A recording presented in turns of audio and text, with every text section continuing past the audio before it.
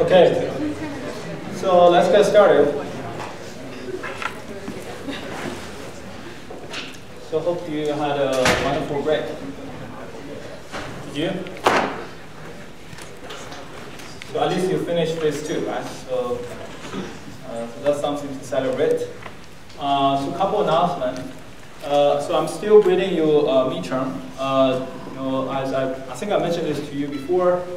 To make sure that midterm, because midterm is a fairly big portion of your grade of this course, to make sure that everyone is graded fairly on the same basis, all your midterm books, exam books, are graded by myself. I don't use TA for grading of that.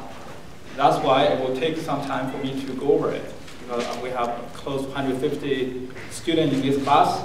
I'm grading every single one of them, and I want to make sure I dedicate enough time to every one of you to make sure that the grading is consistent and fair. So I don't use TA for that at all. So henceforth, it will take me some time to finish grading of the midterm, but I'm halfway through it. So hopefully I will be able to distribute midterm back to you either this Wednesday. If not this Wednesday, definitely by next Monday. That's my promise to you. Okay? So far, I can tell you, some of you did really well. I have 200 already. A few, maybe a few hundreds. A couple in the 90s, but I also have students who did poorly in the midterm, like 40s or 50s. Okay? So it's all over the map. Okay?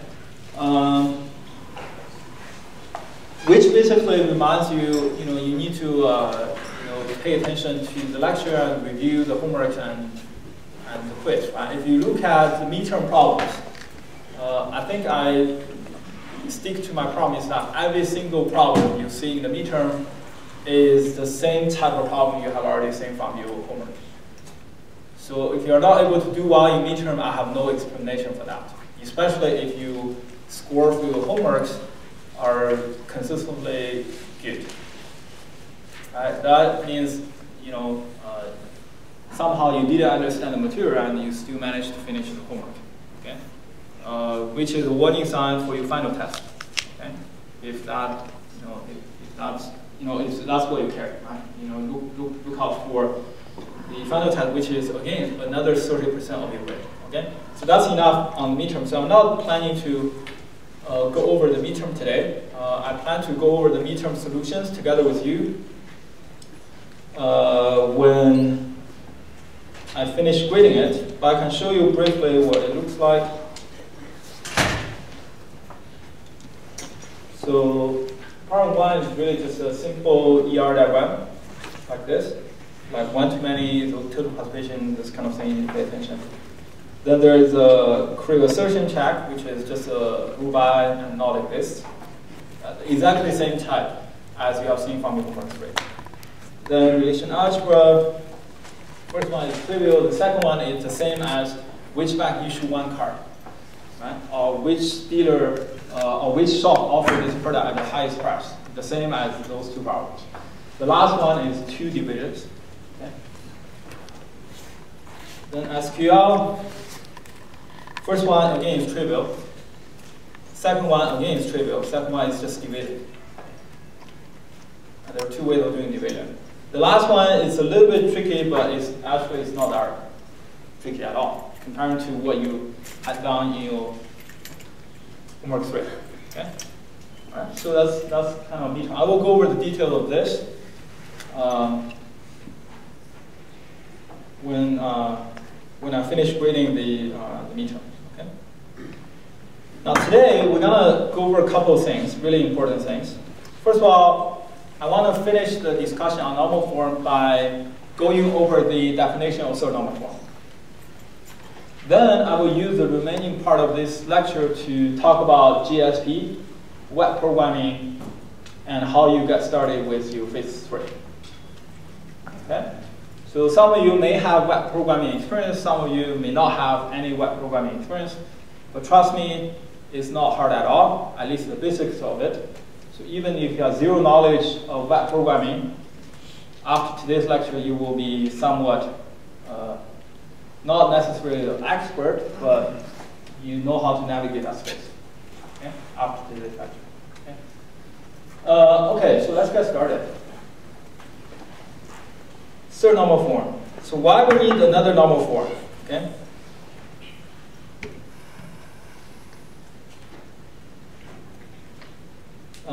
To talk about third normal form, first of all, I hope you still remember there's something called BCNF. I know there's a break, there was a midterm, tons of things happened, there was a trade war, and a lot of stuff happened. Right? But there is something called BCNF. That's to stay. Okay? All right. So there is something called BCNF. And to remind you what BCNF does, in a nutshell, there are 2 ways you need to understand BCNF. One is the definition of it. The second angle is what's the implication of that definition? Why you define BCNF in that particular form? Okay? The mechanical way of understanding BCNF, or the literal way of understanding BCNF, is by the definition of this particular normal form. All it says is every functional dependency you have for a schema must be a key functional dependency, a key constraint, meaning that the left-hand side is either a key or super key.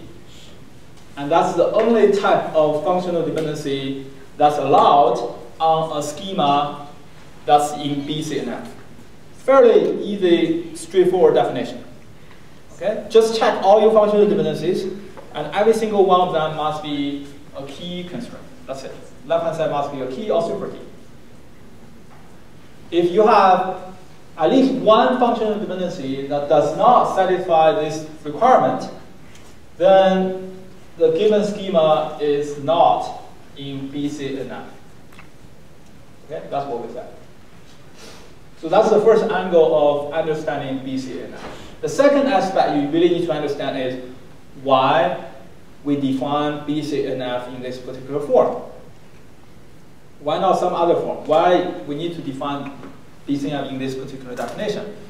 Well, the reason for that is this allows no redundancy for that schema. No redundancy at all. Meaning that it will get rid of insertion, deletion, update anomaly 100%, which is demonstrated using the simple example here. Okay, so that's basically what you need to know about BCNF. Then to give you a recap, what we said afterwards is okay.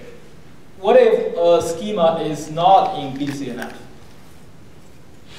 Then you need to decompose that into BCNF schemas if your objective is to have no redundancy in your design, meaning that you don't have to worry about insertion, deletion, update anomaly at the application level code. In your application level code. If you don't want to worry about any of those, then you need to decompose your schema into a set of smaller schemas that do satisfy BCNF requirements. Of course, another way to argue about this is I will leave my schema as whatever it is, like a Wild West. Then I enforce those anomalies at my application level code, like in your Java code, in your JSP, and things like that. For simple applications, this is doable. But for complex application with multiple schemas, this quickly become out of control, as you can imagine. It's really hard to keep track of those different kind of anomalies at application level code. Does that make sense? So you do decomposition of your schema, then we talk about how do we decompose a schema in such a way that is both lossily strong and dependency preserving decomposition. Lossless decomposition means that after decomposing an input schema, the resulting schemas, if you join them back, you always get the instance for the original schema. You don't lose any record, you don't introduce any record that does not exist there in the first place. You get exactly the same instance back. And that's what we call a lossless decomposition. And we have a particular result that facilitates you to both check whether a given decomposition is lossless, and given a schema, how do you perform a lossless decomposition? Right? The x intercept y determine x or determine y, and the resulting lemma of it. That's essentially what we talk about there, right? And then we also talk about what do I mean by dependency preserving decomposition. Well, the idea is if you decompose R into two smaller schemas, R1 and R2, you first find out the projection of functional dependencies on R1 and R2. Where the projection is done with regard to the closure of F rather than F itself, then you check if the union of those give you the original functional dependency, set of functional dependencies back. If it does, then it is dependency preserving, otherwise it is not. So those basically what we had been talking about leading to the midterm, right? Like 2 lectures preceding the midterm. Just give you a quick recap. And the critical, and we also talk about the algorithm for you to decompose a schema into a set of smaller schemas if it's not already in BCNF. The idea is essentially you recursively apply that the lossless strong decomposition algorithm. You just recursively apply that until all your schemas are in BCNF. That's it. However, a negative result, and we didn't prove, but people know this in the literature, is that lossless strong and dependency preserving decomposition of a schema that's not in BCNF is not always possible. Meaning that given a schema that is not already in BCNF, and if your goal is to decompose this into a set of smaller schemas, such that each of those is in BCNF, and the decomposition must be lossless and dependency preserving, this is not always possible. Sometimes it is doable, sometimes this is not possible. That's the negative result we have. So that's where we stopped right before the midterm test. Okay? So just to give you a quick summary of where we were. Now, that means that naturally, the next question to ask is, what do we do in that case? What do you do in that case? Like if you reach a dead end, you have a schema that's not in BCNF, and you try to decompose it, and your decomposition fails because it cannot give you lossless strong and dependency preserving at the same time. What do you do? Right? That's kind of a natural question to ask. Right? In that case, obviously, the most natural solution is to relax your requirement. Instead of trying to get BCNF, you may want to relax your requirement to another normal form that's not as strict as BCNF. In other words, you allow some level of redundancy to exist, but you are careful in selecting what type of redundancy you do allow while you're relaxing the requirements of BCNF. And that normal form is what we're going to talk about today. It's called the third normal form.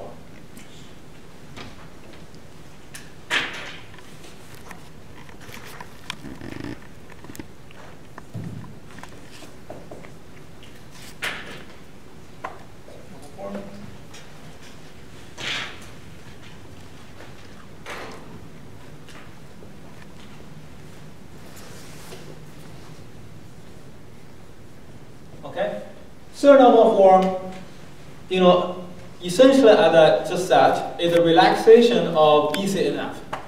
And this relaxation is critical because by relaxing BC and F in this particular way, which we're going to define in a minute, how do you relax BC and F to get third normal form? But by relaxing BC and F requirement in this particular fashion, you get a critical result. The result is the following, which is it's always 100% possible to decompose an input schema that's not in BC and F into a set of smaller schemas that are in BC and F. And the decomposition is both lossless drawing and dependency preserving. This is always possible, in contrast to BC and F decomposition. You follow this? So this is always possible. Okay? And that being said, there are a couple of questions for us to answer. One is, what is third normal form? What's the definition of third normal form? What is that relaxation I've been talking about in respect to BC and F? That's question number one. Question number two is, once that definition is given, once that relaxation is given, how do you perform your decomposition such that it's lossless and dependency preserved? Right? Those are the two questions we need to answer.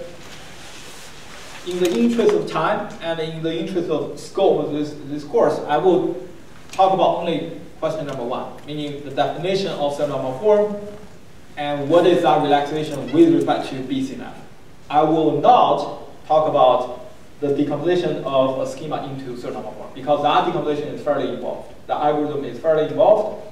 And if you're interested, but I do have that in my slides. If you're interested, you can go ahead and do it yourself, but that's not required as part of this course.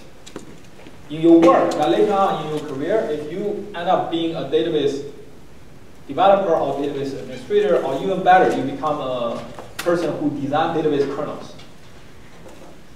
In the very least, you need to understand what third normal form is. You don't necessarily need to know how the decomposition into third normal form is done.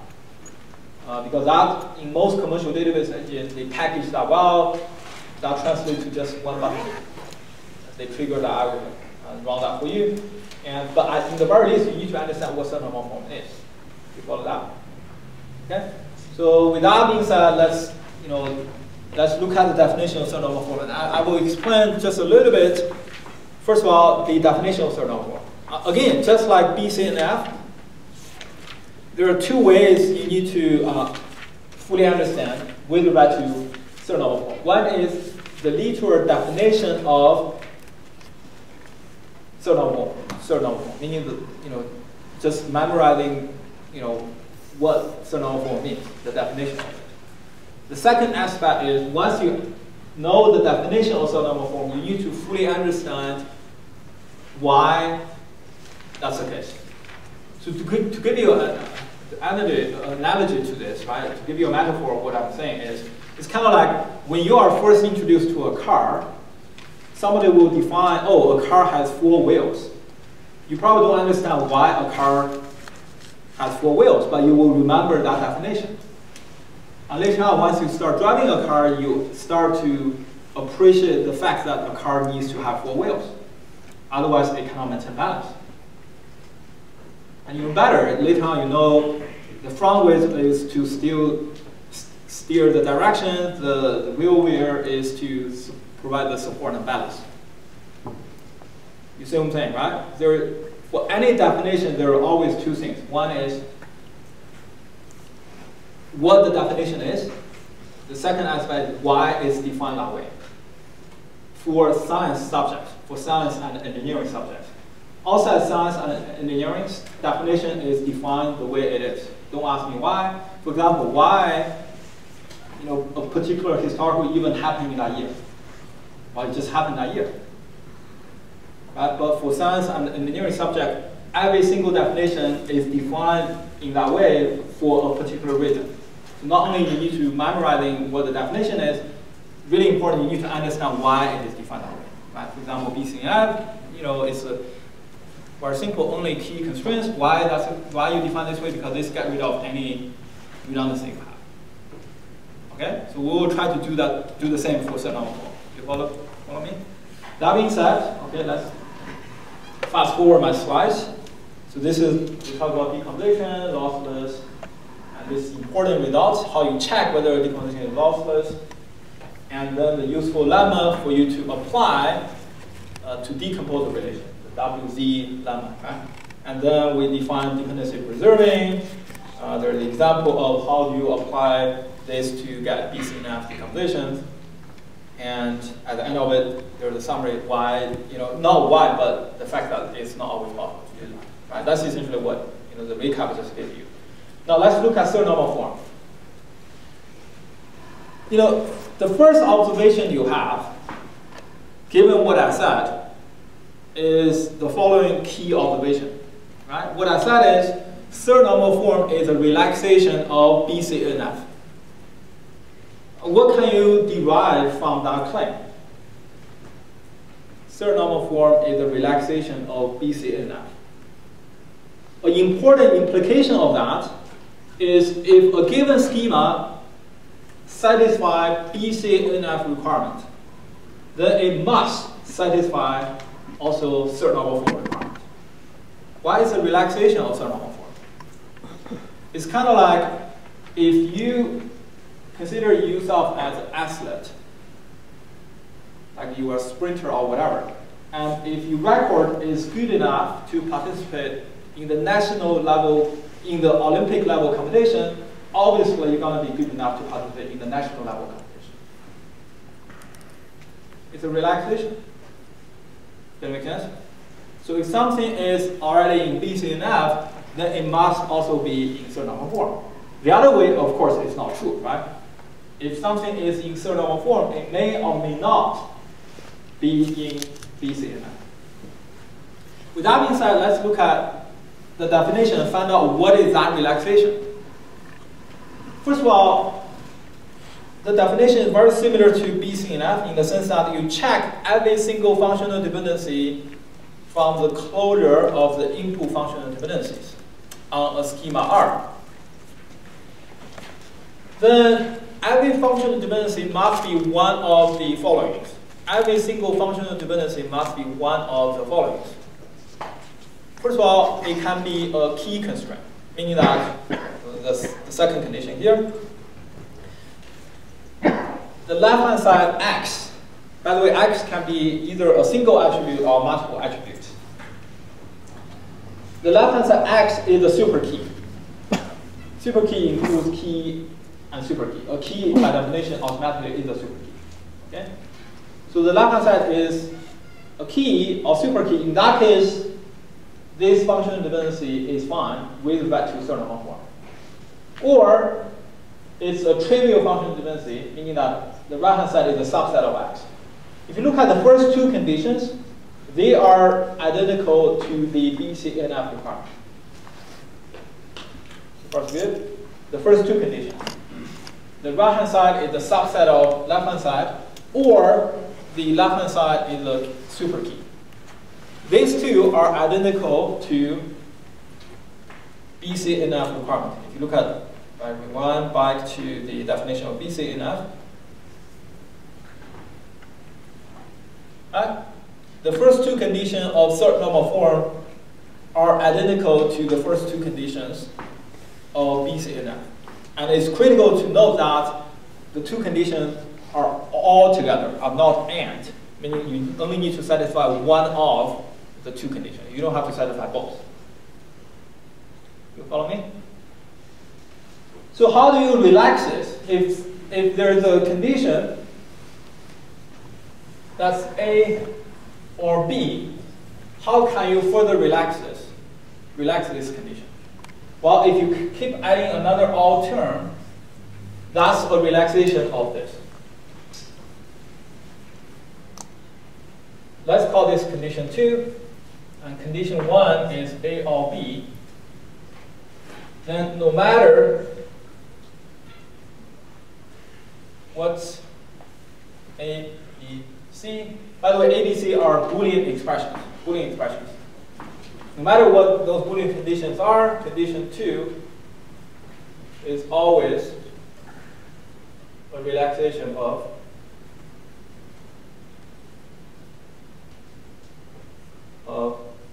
condition 1. Right? This is a trivial observation, right? I hope you can see this. Can someone argue to me why? Why this is a trivial case? Why this is a trivial statement? Why condition 2 is always a relaxation of condition 1? Because it adds more constraints. Because it adds one more constraint. But sometimes, if that's the reason, isn't the case that it's more intuitive to say adding more constraint will make it more restrictive than relaxing it? Right? Typically, if what you said is true, intuitively adding more constraint is to make it more restrictive rather than relaxing it. Right? Why is the case? The first condition is true, then the second one goes true. Yeah. Because the critical observation is you're adding another constraint using the or condition. Meaning that, so condition 2 can be rewritten as condition 1 or C. So I view condition 1 as a black box. I just replace that part from condition 2 as that black box. So whenever condition 1 is true, because this is all, then condition 2 is true always. Means first, condition 2 must be a relaxation of condition 1. And proof. You see that? Yes or no? 1 or anything is always 1. That's the key observation, okay? However, if condition 1 is false, meaning 0, I still have a chance of being 1, right? Because if this anything is 1, then the whole thing is still true. Meaning that if you look at this, what I tell you is condition 2 has more space to be true than condition 1 is. But whenever condition 1 is true, condition 2 always true. Henceforth, condition 2 must be a relaxation of condition 1, right? So this is simple, logic reasoning, okay?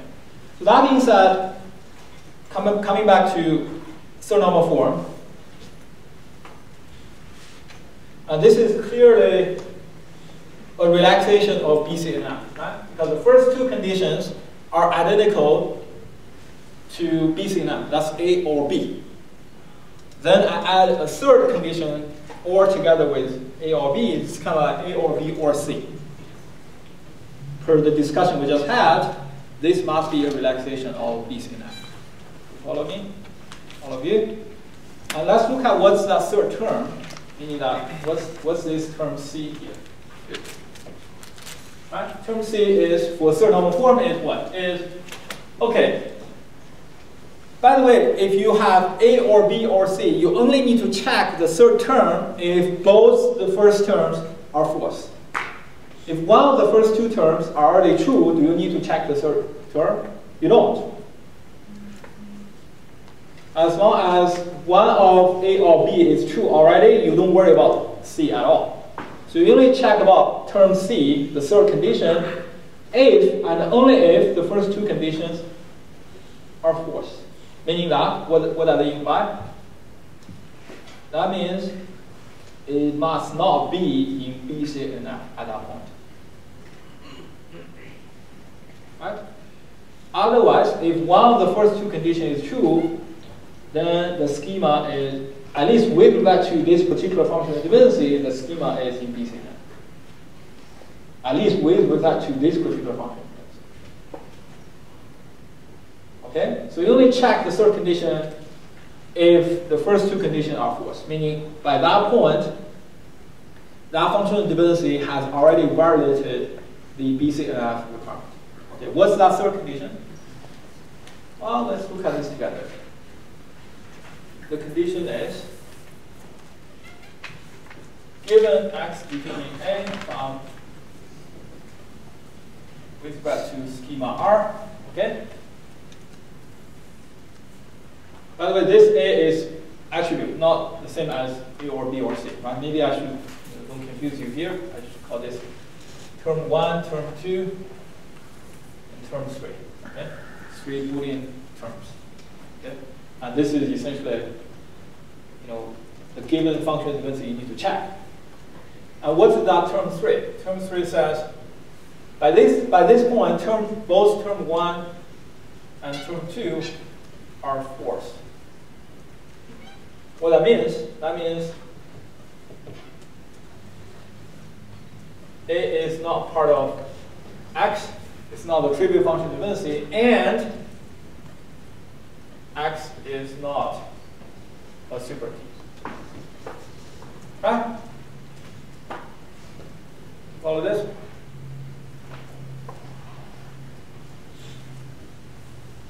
So what's term 3? The condition says, okay, at this point I know A is not part of X and X is not a super key. Must be the case, otherwise I don't even have to check term 3. And term 3 says that A is part of some candidate key, meaning that, okay, there exists a candidate key, let me call that Z, for R, such that A is part of Z. A is part of Z. So that's the third condition. There is one candidate key Z. Z, by the way, this is a symbol, right? Representing either a single or multiple attributes. You follow me? And this A on the right-hand side is a subset of that candidate key. If that's the case, then we claim this functional dependency satisfies the third normal form requirement. Otherwise, it is not. Otherwise, it is not. So that's the definition of it, right? At this point, just memorizing the definition. Next, I'm going to explain to you the intuition behind this definition. Why we define third normal form in this particular form. And by the way, it's critical to remember that this Z here must be a candidate key instead of a super key. And this is critical, right? If I replace this with super key, then the third condition is as if it doesn't exist at all. Why?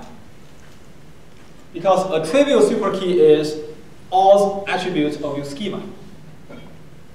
And in that case, this attribute A must be a subset of the schema. So the third condition is true always. If you relax that to be super key, then the third condition is always true. Because there is always at least one super key, which is everything that covers your right-hand side. So that's trivially true all the time. Does that make sense? So it's really important to note that the right-hand side must be a subset of candidate key rather than a super key. Let me give you now an example to try to understand why we define this in this particular way. Okay, let's assume that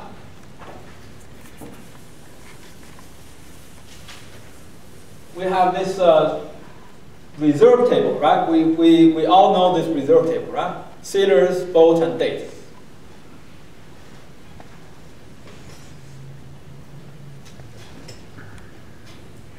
Sailor ID, boat ID, and date. We reserve that, right?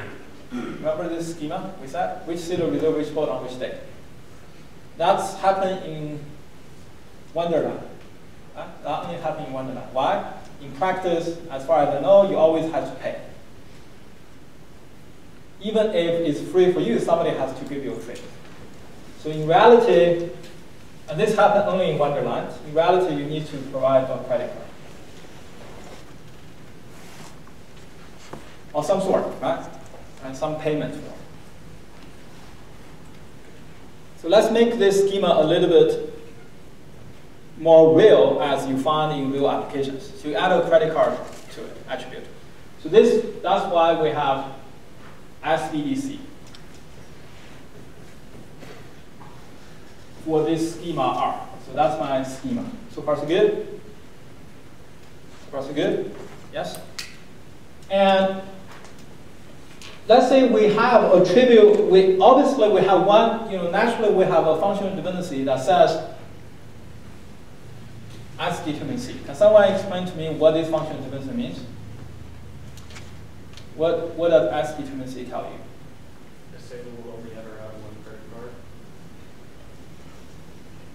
Say again?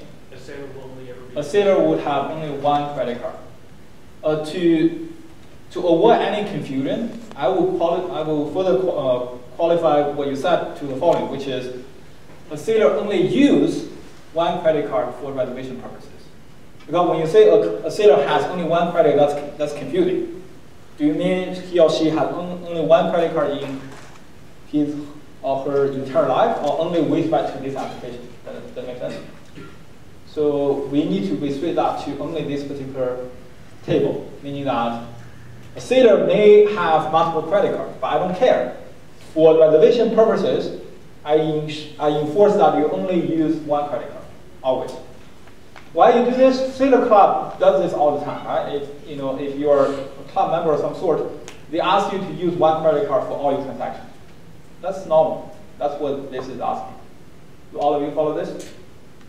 Why that's the case? Why this function dependency tell you that? Can you explain? Why you said what you said? Well, because you would be able to determine a unique credit card from a sailor. That's the literal interpretation of this function dependency, right? If you go a little bit further to understand what's going on, is to say that for any two records from this schema, if the sailor ID are the same, what can you claim about the credit card? It must be the same credit card. Henceforth, that implies you use the same credit card always for the same sailor. So if we tell you this is 101, sailor 101, and this credit card, what can you tell about this value here? If you have this function dependency, you know this must be this, nothing else. And henceforth, what he said is true. Okay? All of you follow this? So far, so good? Now, let's check. Back, if you remember the discussion from the beginning of this course, we said the primary key of reserve is what? The primary key of the reserve is sailor ID, boat ID, and date. So that the same sailor can reserve the same boat multiple times on different dates. You follow that? That's the primary key of this. Henceforth, you also have your functional dependency, your F. Essentially, is SBD determines what? Well, actually, you don't have to see that, right? If you given S determines C, can you claim that this give you SBD is a key? Does this give you this? Can someone tell me how to prove this? If I give you S determines C, can you show that SBD is a key? If that's the only functional dependency you have on this schema. Suppose that's the only functional dependency you have on this schema.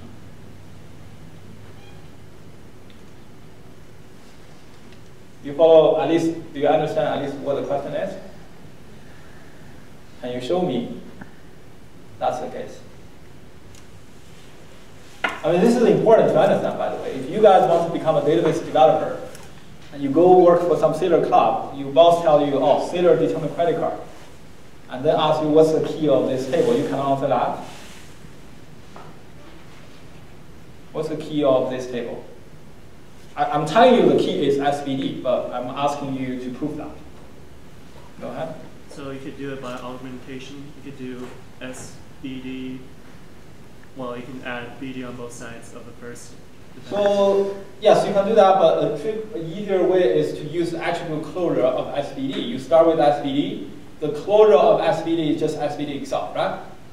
Then you keep adding to the right-hand side that whatever can be determined by the current closure. Given that S determines C, you can always add C to this. You can expand the closure with the attribute C, then you're done. Now you show SVD is a super key, and the fact that you only have S determines C means that none of the subset of SVD can determine everything else. You're done. That's the key. You follow this? Yeah? And approve. Okay?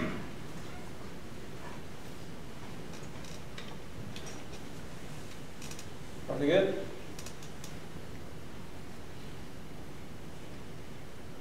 Okay, SVD is the key. Now, given these two facts, okay, I want to ask you the following. Is R, the first question I'm going to ask you, is R in B, C, and F? Is R in B, C, and F?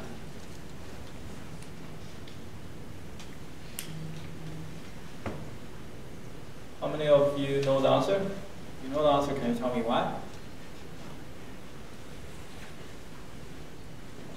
By the way, this skill is really, really important, right? What we're doing here is nothing else but like you're given a set of contracts, and then I'm kind of like running a legal battle against you. Like, given this set of contract, is this allowed? Is this allowed? Is this allowed? If you don't want to pay a lawyer all your money, you better be able to deduct that yourself.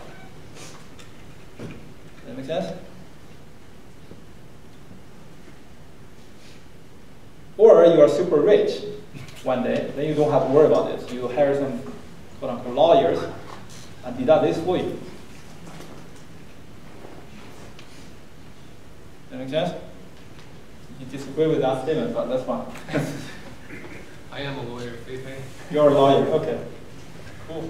Can I get a discount from you next time? So I'm serious.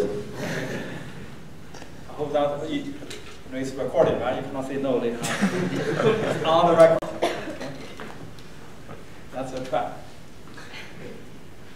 Okay, so can someone argue this for me? Yes or no? Make a guess. You have 50% chance of being right, right? How many say this is in BCNF? This is in BCNF. How many say this is not in BCNF? Okay, this is not in BCNF. I can tell you the answer. Can someone tell me why this is not in BCNF? Can you tell me? I mean, right away, you'll have redundancy. Say, slow down, so the rest of us can follow you. You'll have, I mean, you have 3 keys right there. Kind of. That's 3 keys. You only have 1 key, by the way. Well, this is the 1 key. You have 3 fields. Kind of. Oh, I see what you're saying. So But you'll have like redundancy 3. kind of, you're kind of on the right direction, but hand-waving a little bit. Let's check, okay, together. What is really the condition for BCNF? Can someone tell me?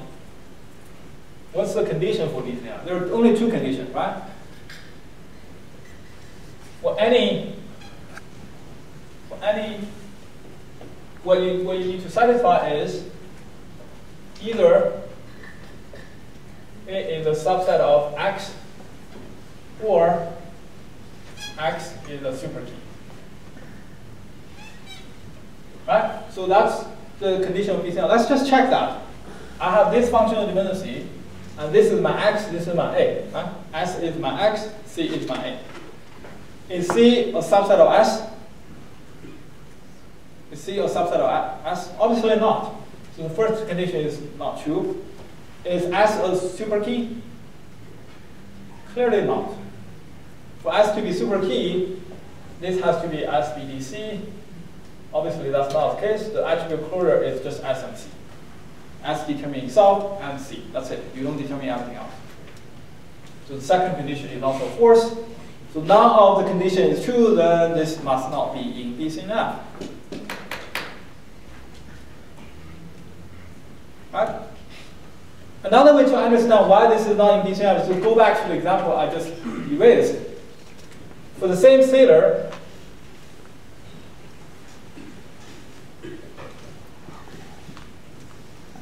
this is redundancy right there. you are storing this redundancy. If you spot any kind of redundancy, you know it's not in BCNF. You follow me? So, okay, this is not in BCNF. No. Okay, good. Second trickier question is R in third normal form. R in third normal form. So third normal form has three conditions as I argued, right? The first two are identical to BC and F, which we know this functional divinity does not satisfy those two conditions. So you can skip checking those two. Because the first two are identical to BC and F requirement. So you go straight to check condition number 3. You follow me? You follow what I said? What is that condition number 3? The right-hand side is a subset of some candidate key. In our case, what's our right-hand side? What's A? A is C. A is a symbol, X is a symbol, right? In our case, X is S, A is C. So all I need to check is what? What do I need to check? What's being said here, which is, it boils down to C contained by some candidate key. By the way, candidate key, it can be like some key actually, to be precise. Because you may be confused. Candidate key means that it does not include primary key. Any key. That's the point here. Any key. Okay? Primary key or candidate key. But cannot be a super key. Okay? Any key. All you need to check is C contained by some key of your schema. You follow me? Let's check. That's why this problem is tricky. This is actually a perfect example of that. If you look at what we have done so far, we know SBD is a key. And C is not part of that key. You may derive the wrong conclusion, okay, C is not part of SBD, so this is false. So this statement is false, and you get the conclusion that this is not in third normal form. Because at this point, all three conditions have failed, this is not in third normal form. Do you follow me? So be careful. Be careful. Let's look at if SBD is a key, do you have other keys?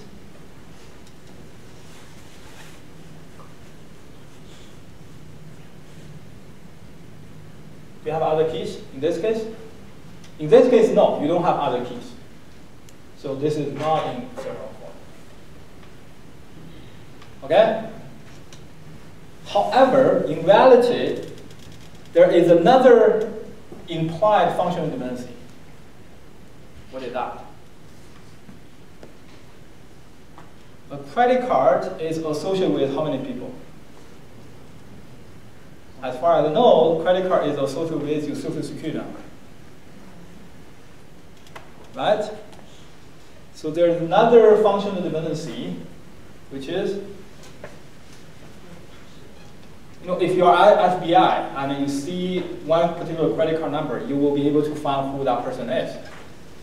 What does it tell you? Is there another functional dependency here? Huh? There's another functional dependency, C determine S.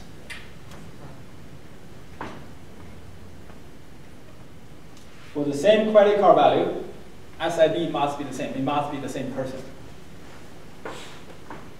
If you try to understand, let me finish and then I'll take the question. If you try to understand the two constraints here, this is really an application-specific constraint, meaning that a seller indeed can have multiple credit cards. So in the general setting, you actually do not have this functional dependency. However, as a seller club owner, I limit any seller to use just one credit card for all reservation transactions. So that's an application-specific constraint. You follow me? If you go to another seller club, this may not be the case. They may allow you to use multiple different credit cards for different transactions. You follow me? So that's the application-specific constraint. This C determine S, if you think about it, is really a universal constraint as far as US is concerned, because that's determined by the federal law. Each credit card is associated with one social security number, only one social security number. So from credit card number, you can determine who that person is. That's a universal constraint. It's independent of applications. Do you follow me? Yes? Okay, now, given this new information, let's come back and check the same statement. Is C contained by some key? Okay? And that will answer this as well. Is R in third normal form or not? You follow me? Yeah? Let's check this together. First of all, C still does not belong to SVD. But the question is, given this new information, is SVD still the only key you have? Is SVD the only key you have?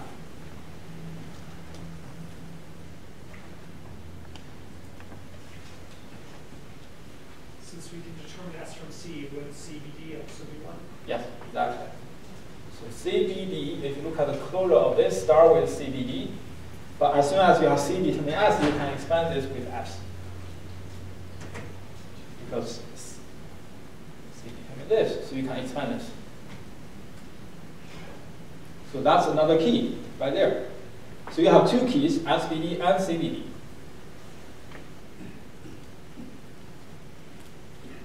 At this point, yes, you do not have this, but you have this.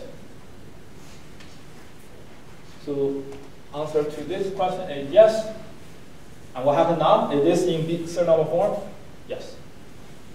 It's still not in BCNF, by the way, because both functional dimension actually violates the BCNF requirement, meaning the right-hand side is not a trivial function dimension and the left-hand side is not a key. Neither S nor C by itself is a key. So both have violated the BCNF requirement. However, now, with this additional constraint, it satisfies BCNF requirement. Now, this simple yet tricky example tells us one thing, which is this redundancy, this particular redundancy, is not allowed in BCNF, but now it's allowed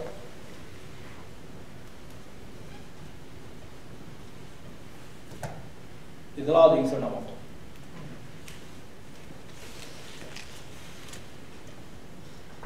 This discussion convinced you, I hope, that third normal form is really a relaxation of BCNF, and it allows certain type of redundancy to exist in your schema. The dependency on candidate key is really the key. In some sense, if I'm allowed to draw a graph to demonstrate this, right? If you think about this is or attributes of R, of a given schema R. This is all attributes of a schema R. And this is attributes in a key. You follow what I'm drawing here? These are set semantics, okay? The fact that this is the key, what does it tell you? What does it tell you? It tells you this small circle, if I highlight this like this whole thing actually determines this big circle here. And that's because that's the key. Okay? And furthermore, it tells me if you choose any subset of it, this will not determine this whole thing. Otherwise, this cannot be a key. You can choose this black part as any way you want. You will never, this always holds, because otherwise this cannot be a key. You follow me? So far so good? What third normal form tells you is the following. Now I have X determine A, right? And A is part of some key. So let's say A is here. Let me get rid of this black part.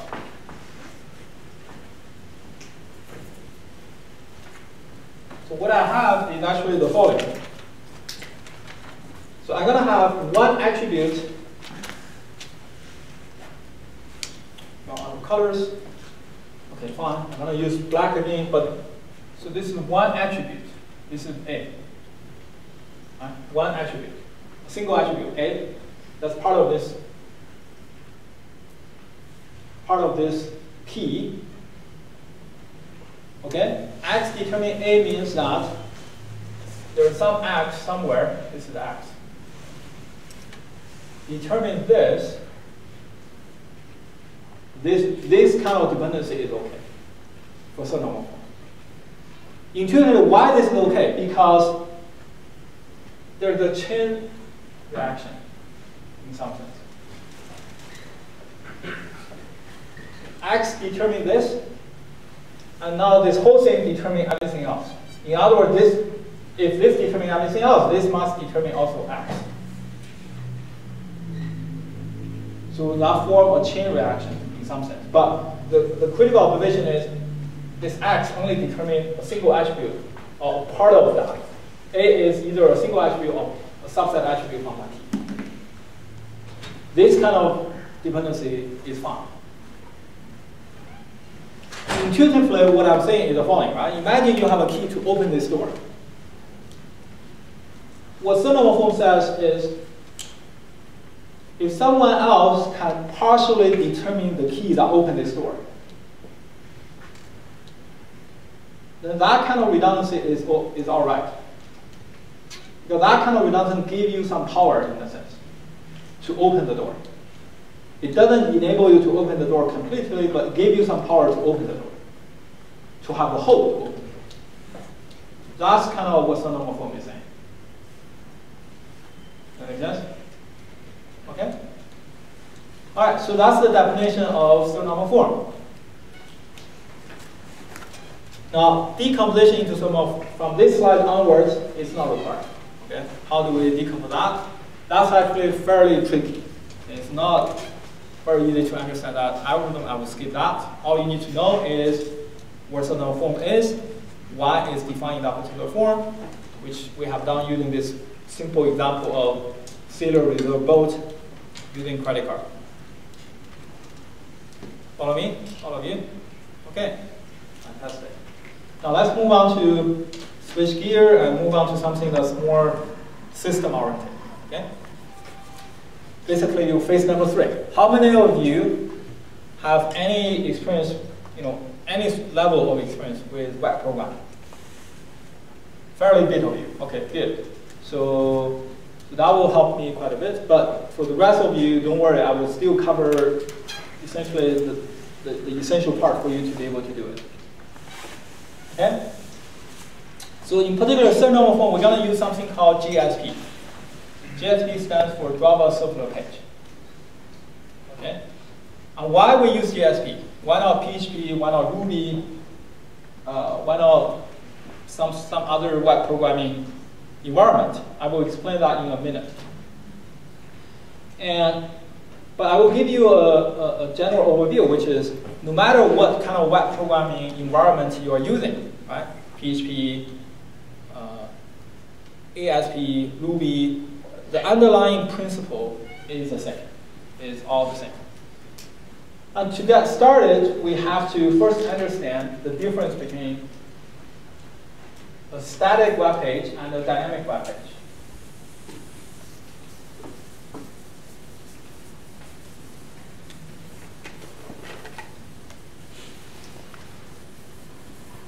And to understand that, we need to understand how the request to a particular website is served. Okay? To begin with, we start with something called URL. URL stands for Universal Resource Locator.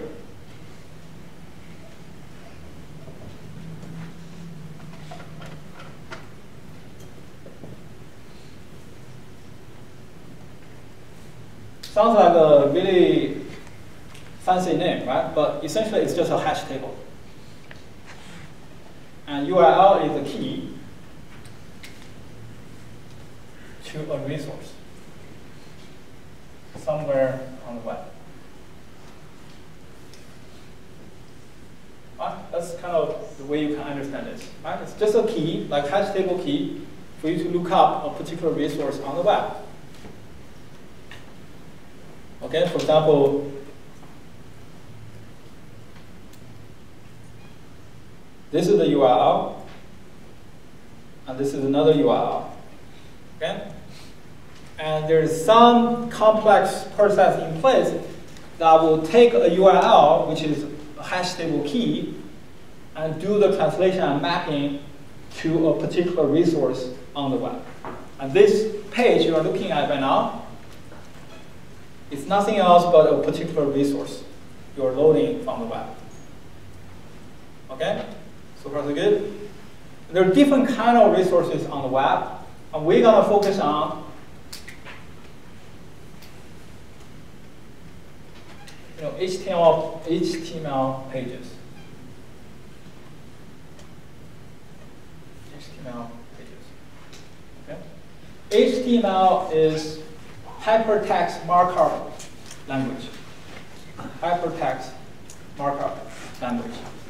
Essentially, what it does is the following. Very, very simple. Okay? The basics of HTML. You have a bunch of tags that define the appearance of text and images. That's it. Right? You have a bunch of tags to define the appearance of text or images. For example, you can have something like this. What this does is to present this text called test in italic form when a web browser retrieves this. That's it. And you can generalize this to different kind of tags. There are many, many different kind of tags. But you got the idea, right? Some control the looking of your text, italic. Some control the looking of your images, the size of that image to be displayed, and so on and so forth. Okay, that's the basics of HTML. So far, so good? Once you understand that, the next thing to understand is the difference between dynamic page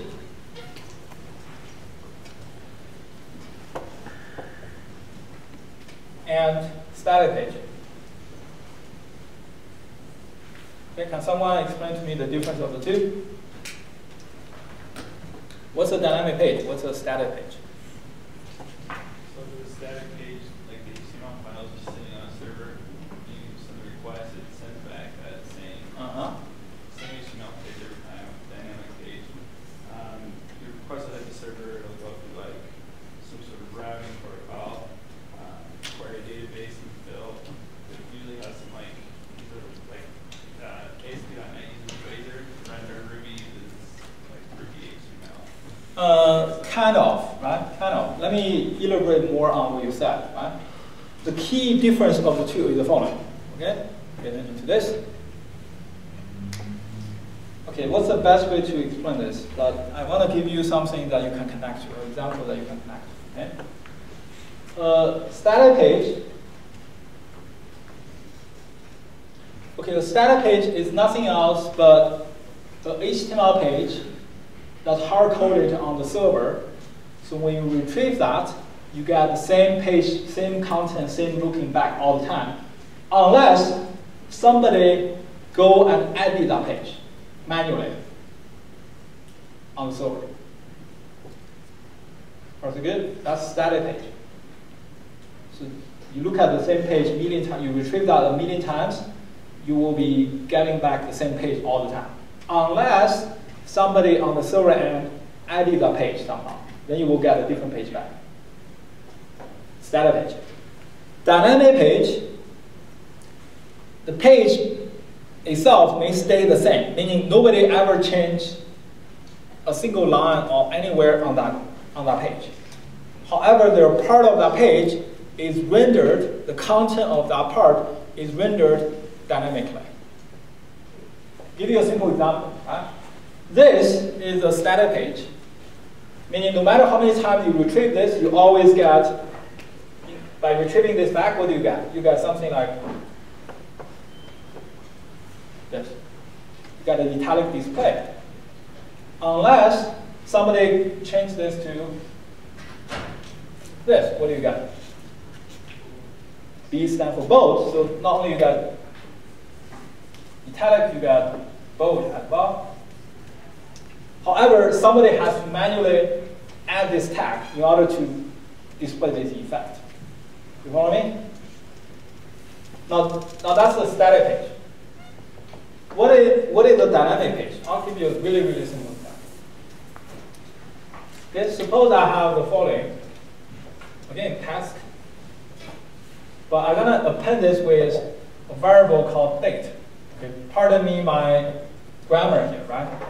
This grammar may not work depending on the browser, right? Suppose this is rendered by a GSP page, right? So this is the variable date, which means whenever somebody retrieves this page from the server will render this using whatever programming environment you have, like PHP or GSP or Ruby, and replace this with the current timestamp on the server. You follow me? Yes or no? So the process is there's the client, there's the server, and on the server somewhere locate this page. And when client send a request to this page, in the static case I will reply this directly. In the dynamic page, this will go through a runtime environment first, then return back to the server. And that runtime environment will evaluate this to whatever value it is now. Henceforth, the code stays the same, the content of that page stays the same, nothing has changed. However, every time you request this, you get a different display at the client side, depending on the timestamp of your request. That's a simple illustration of dynamic page. You follow me? Okay? Now, dynamic page is kind of like you are invoking a program on the server side rather than just looking at a text file from the server side. If you are looking at just a text file on your computer, that's kind of like retrieving a static page from the server. Every time you look at the text file, it's going to be the same until somebody changes that text file. But dynamic page is kind of like locally you're invoking a program. The execution of that may depend on some variables of your input or system input, meaning the output of that program may be different, even though the program itself may stay the same. That's kind of like retrieving a dynamic page from the server. You follow me? Now, in this case, this dynamic page requires no input from the client because date is a system variable. So I require no input from the client. As you can imagine, using what I just said, if you want to do more sophisticated, fancier control, you will want to be able to supply some parameters to the server so that the same dynamic page may behave differently depends on what you supply to it. Kind of like when you invoke a program locally, the program should ask you for some input to direct its behavior. Pretty much like what you did in phase 2, right? There's a menu for user to enter different parameter values. Depending on the value input, different value input, the behavior of your program will be different. You follow me? In a local programming environment, that's easy, right? You use standard in, standard out to do that, or you use a GUI interface to do that. In a web environment, how do you do that? Right? That's the next thing we need to understand. Once we understand that, you kind of know everything about dynamic page. The only thing left is what's that grammar to evaluate those dynamic components of a dynamic page. Obviously, that will be depending on the programming environment you are using, GSP, PHP, and so on and so forth. You follow me? So the next thing we need to understand is what is that parameter parsing mechanism we are supposed to use. Okay? So let's demonstrate that using example, right? So this is the website we built. If we look at, so we probably going to show.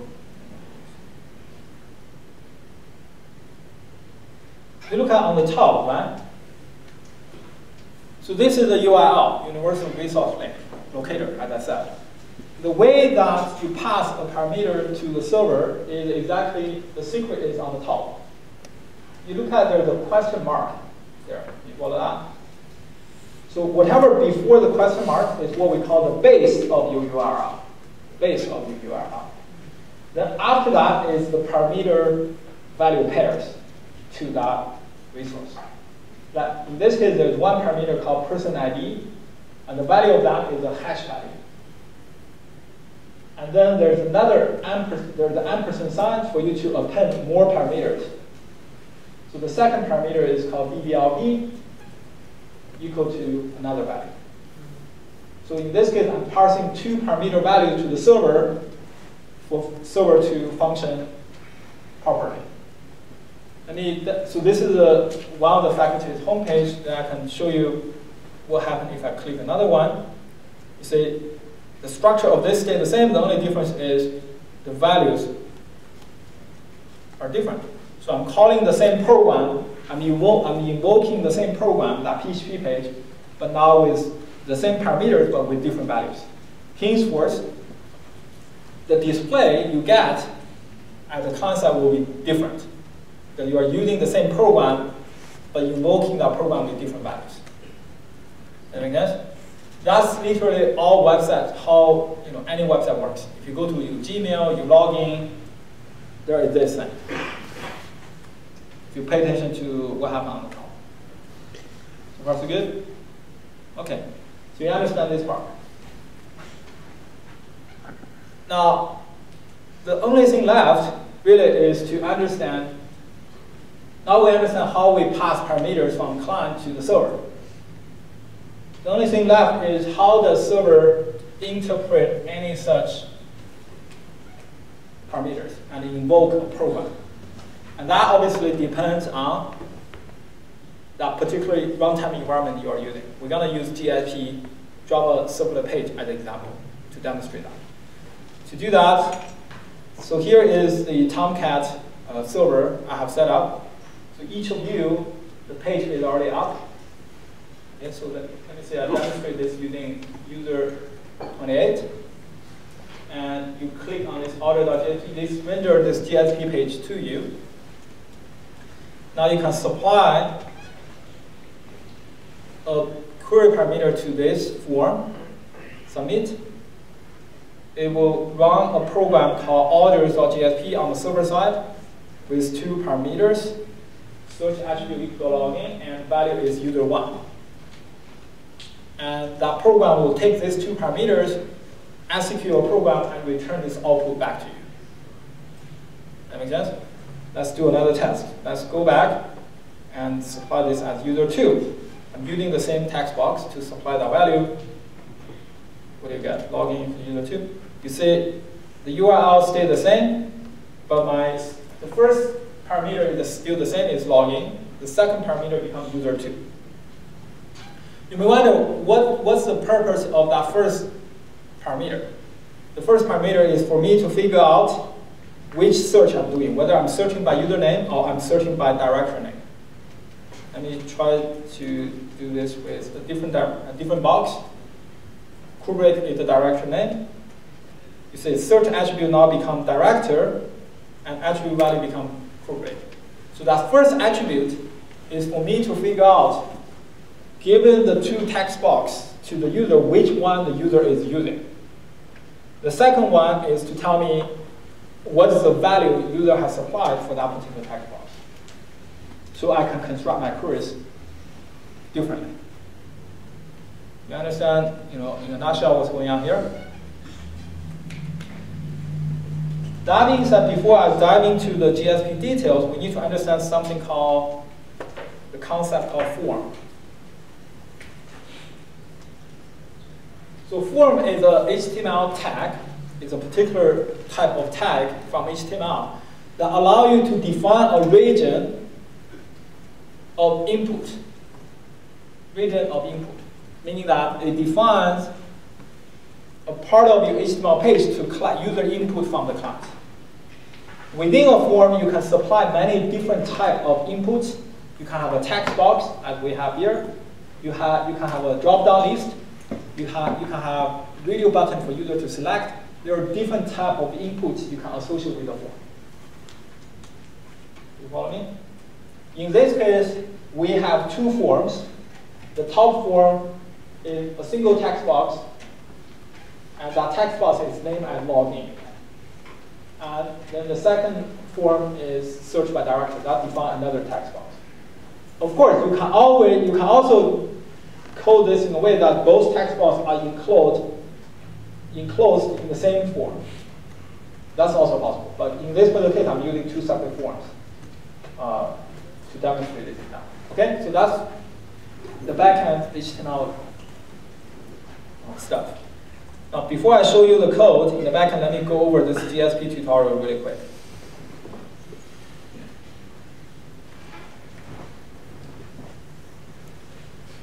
Okay. So GSP is the Java server page. It's a server-side programming technology, right, that enables the rendering of dynamic pages. It's essentially that runtime environment I'm talking about. There are many different choices for this runtime environment. One particular choice is GSP. So GSP is a programming language. The runtime environment that can understand GSP is Tomcat. Tomcat is a server designed to understand GSP and Java server-side programming. So that's what I've been using. Okay? It's very similar to PHP, and the reason we use GSP for phase 3 is it seamlessly integrate your phase 2 code into GSP. What do I mean by that? It allows you to embed Java code into HTML page by using this particular tag, opening tag with %sign and close that tag with %sign. Anything inside this pair is treated as your Java code, meaning your Java code goes into this. And outside this tag, what happens? Well, it's your standard HTML page. So you can mix your HTML page code, the static code, with your dynamic code in the same page. Very easy by using just this. Okay? To give you an example,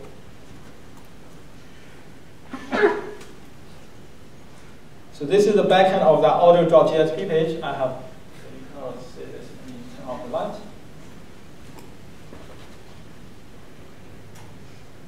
Better now? Use a different, yeah, now it's better. So as you can tell, this is, you can ignore this JavaScript part. That's just a JavaScript. JavaScript is code to be executed at the client side, not to be executed at the server side. Okay? So I start with this tag called body. That's kind of the first tag of almost any HTML page. Start with this. Then you look at this. This section simply defines a segment of Java code, as I said. You know, as soon as the Java runtime environment on the server look at this, they will know this is a part of your Java code. And outside this is your standard HTML page that defines a form. Right? In this case, I'm defining an input type text with this particular attribute name. So that translates to this form right here. That translates to this form right here. You follow me? So far so good? If you continue on that GSP code, you got the second form. So far so good? And then I continue another segment of Java code.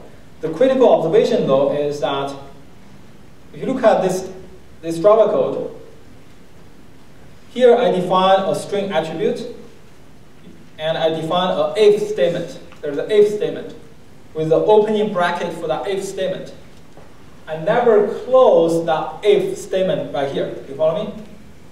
The beautiful thing about GSP and similarly other server-side programming environment is that it allows you to mix Java code, the dynamic content of your page, in any way you like with static content.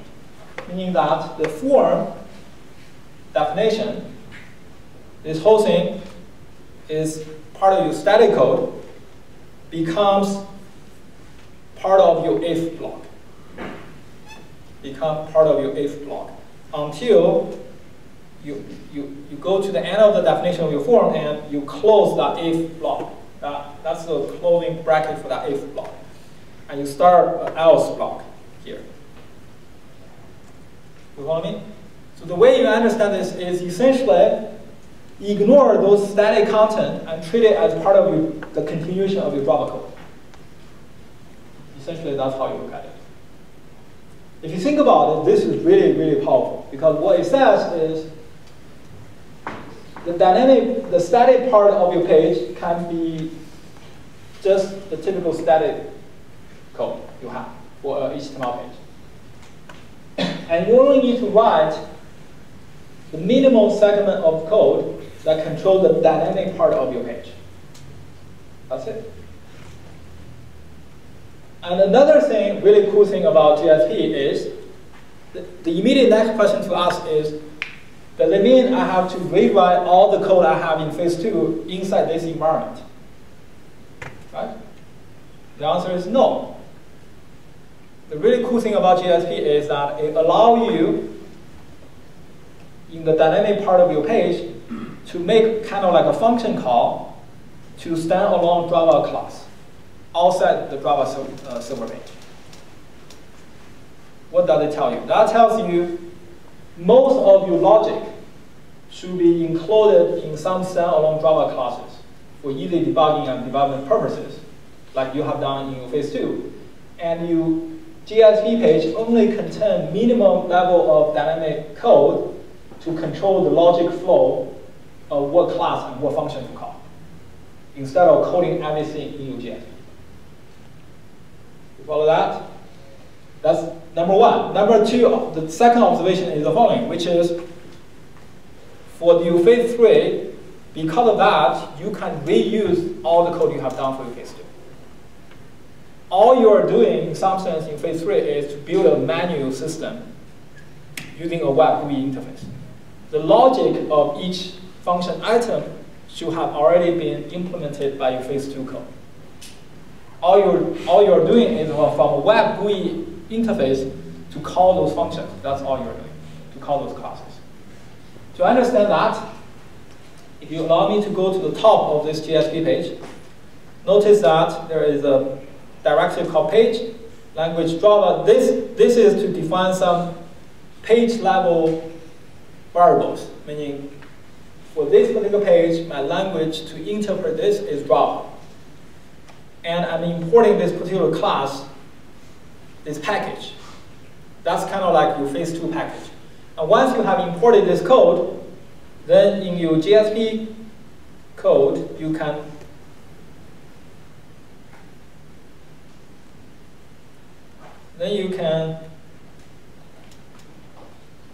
do things like this. This looks familiar to you, right? Connector is that same class from your phase 2. And order is another class I have implemented in my code. In other words, inside your JSP, you can new Java classes just as if you are in a standard Java environment.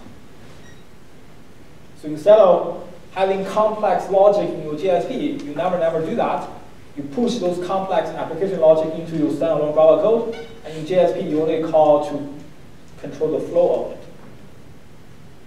That make sense? So that's how you reuse all your phase 2 code.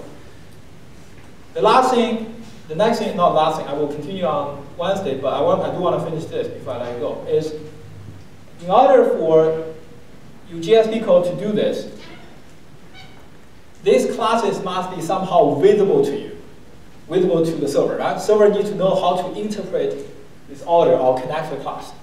In other words, when I define this import on top, I need to know, I being the server, need to know where to import that class. Where does it locate at on the server, right? That is predefined already. I have set up the server in a particular way for each of your team to tell the server to load from a particular location. So that's all been taken care of for you. All you need to do is go to this folder. It's called public_HTML on Georgia. So once you log in with your SSH account, Then go to web NF. Then there's a folder called classes. Don't make any change to this structure. If you change any of this, it will mess up with the server. Server will not be able to load your code. And this is where you place your phase 2 code, including the jar file. And once you do this, from that GSP page, you can see everything you have done from your phase 2.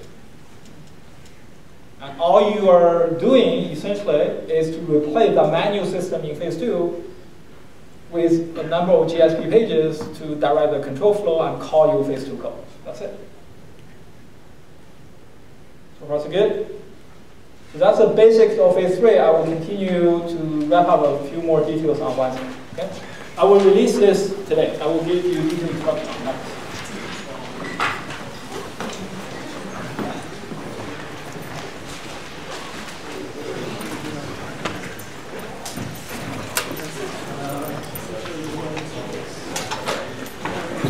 So